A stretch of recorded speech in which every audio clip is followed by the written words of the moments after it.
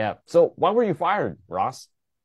Well, because when money and greed and all the same bullshit rears its ugly head in a business, things happen. You know, I, and yeah, you go see, ahead. I don't take bullshit from nobody, and I wasn't going to take bullshit from him. You know, tell me what to wear, what to do. First of all, wait a minute. When you met me, I had already done four major albums, major records on major labels. Okay, I had already done three with the Dictators and one at Shaker Street. You had done zero. So all these people that we're talking to now, I had met a long time ago in Europe.